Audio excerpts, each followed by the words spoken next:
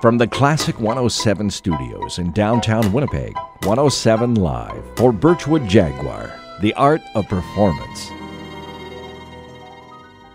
David Liam Roberts is one of Winnipeg's most promising young instrumentalists. Aiken's Memorial winner, past WMC scholarship winner, virtuoso young artist, and most recently, a WMC McLellan finalist. He and his cello have joined me here in the Diamond Lane for your next installment of Birchwood Jaguar 107 Live. Good afternoon, David.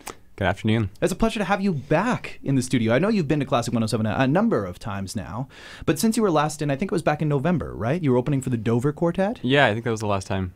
Well, I'm curious. You've been busy since then. I mean, it's a busy time of year for most instrumentalists, but you've been finishing up grade 12, right? Yeah, what's that been like? It has been a busy time for sure. Finishing up grade 12, I spent like a good 2 months just preparing university applications. And what's that been like? Very busy. Yeah. I probably spent like most of the year doing that kind of stuff. It's like hundreds of hours. How many schools did you apply to? I applied to 5. And have you heard back yet? I've heard back from all of them. Yeah? McGill University, the Glenn Gould School in Toronto, University of Ottawa, the Juilliard School, and the Manhattan School of Music. Wow. So yes, I've heard back from all of them, and all of them offered scholarships. I'm just comparing scholarship offers right now. No kidding. Yes, well, exciting. Congratulations. That's beyond exciting. So you applied to 5, you get accepted to all 5. I mean, I'm sure that any of them would be lucky to have you. You haven't made a decision yet, though, right? I haven't, no. Okay, so you don't need to reveal that on Classic 107. But I know it's a big decision, especially for a young performer. I'm curious, how did you decide on which schools to which to apply? Well, definitely the biggest thing to take into consideration is the teacher, which teachers are there. So for me, that was the biggest factor. So at all of those schools, there are teachers that study there that I know very well. Yeah. Yeah, there's one in particular, Hans Jensen, Andres Diaz, like lots of teachers that I've studied with at programs. So I kind of look at that and also take into consideration the school, what the school is like academically, and yeah, kind of weigh what the benefit would be in a 4-year degree. It's a long time, so it is. But at the same time, it goes so quickly. Like I feel like my undergrad was just yesterday, and no, it really wasn't. It flew by. But it's such a critical time in a young player's career, but an exciting time. Speaking of exciting times, you're here ahead of the WMC McLellan Competition finals. Yes, you get to perform with orchestra. How does that feel? It's an incredible opportunity. Like even professionals rarely get the opportunity to play as a soloist with an orchestra. It's just kind of a rare thing for some reason. And so that was kind of, I think, one of the main reasons that this competition was created, which I think is great, just to give kind of young artists an opportunity to play as a soloist with an orchestra before they're professionals in some cases. So yeah, I'm really looking forward to it. I'm playing the Dvorak Cello Concerto. Wow. Which is one of the longest concertos actually in all of the string It's a big repertoire. One. It's a big one for sure. Yeah, it's about 40 minutes long. Yeah, it'll be great working with Julian Pellicano. Yeah, I'm looking forward to rehearsing with the orchestra and working with them. So you mentioned the Dvorak's about 40 minutes or so, right? Have you prepared in a different way than you would for, say, a solo recital? Like, how have you gone about preparing for this big debut? Yes, definitely. I prepare in different ways for like a shorter or longer performance.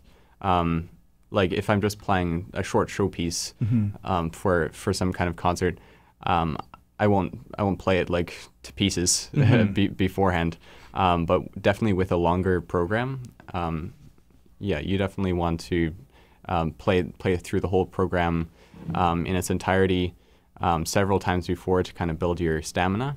So I've definitely been doing that a lot.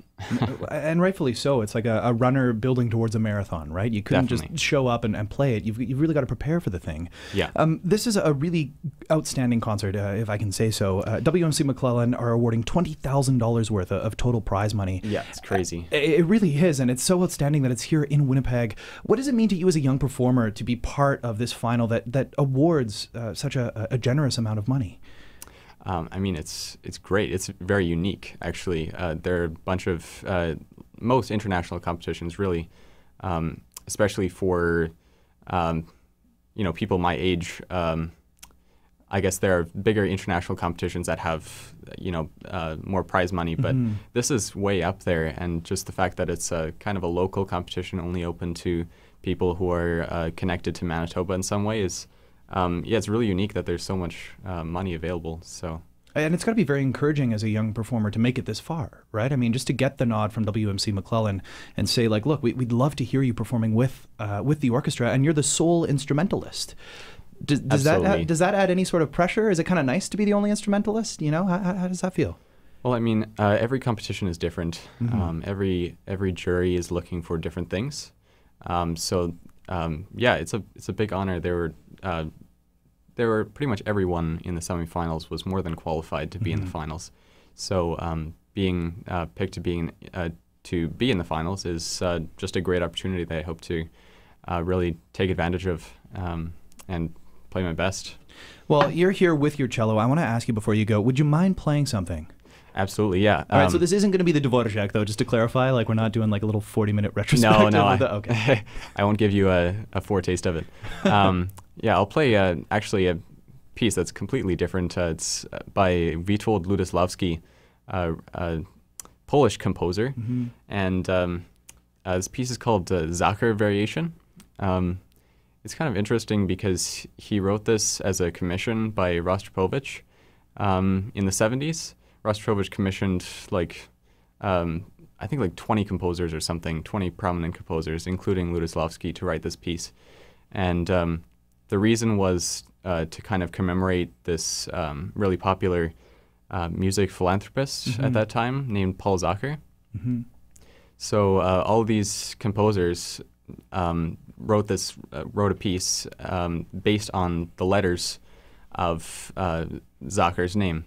So how do you do that if you have like an S, H, an R? So there's actually some kind of I'm not experienced. I don't know exactly how it works, but the S actually means an E flat. Yeah. And the A obviously is an A, C, and the H is a B natural. B natural. It's like the Bach motif. Exactly. Yeah. So this piece is kind of based on that. I guess you could call it a melody, and you'll hear it throughout the piece coming back in different ways. And then there are kind of two separate voices in addition to that. One that's kind of quiet, not very strong, but strong. Not strong in volume, but strong in rhythm. And then there's this other voice that's kind of oppressive, mostly loud. So you'll kind of hear this one transcendent voice that is the name Zacher in a melody. So it's a cool piece. No kidding. Hope you enjoy it. So while you get set up, I will let all of you listening know that you can see David Liam Roberts, one of the 3 WMC McLellan Competition finalists and the sole instrumentalist, perform this Sunday with the Winnipeg Symphony Orchestra for a share of $20,000 worth of prize money. The competition is being hosted by Classic 107 Claudia Garcia de la Huerta, and it takes place at the Jubilee Place Auditorium, MBCI, that's 173 Talbot Street, from 2 to 5 p.m. Tickets are just $35. Here's David Liam Roberts to give us a little sampling of his playing.